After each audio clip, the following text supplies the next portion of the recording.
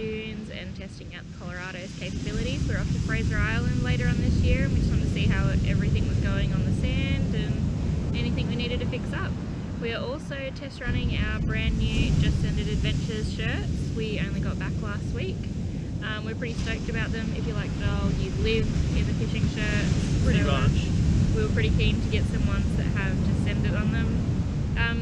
They're, you know, UVF, I was about to say UHF, UVF resistant, perfect for those days on the beach or on the water.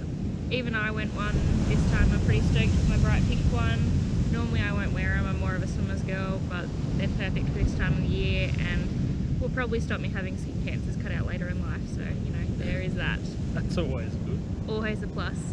We do have them for sale. We'll pop them up on Instagram with price details and everything like that, so if you want to pop over there and check those out.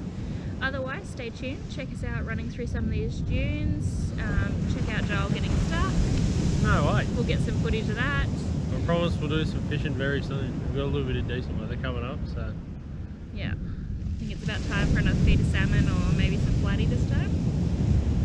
So we will get to that very soon, and stay tuned while we do some things to the car as well. So we're putting a UHF in there, dual battery system, roof racks on. UHF's already in. Just needs to be wired up. We're also taking out our back seat to install the dual sit battery system, so stay tuned and see how we go with that. A bit more storage for the fridge and stuff, so we'll keep you guys updated with that, because there's not a whole lot of people doing that in the dual cabs these days. That should be pretty cool. So keep watching and let us know what you think. Thanks.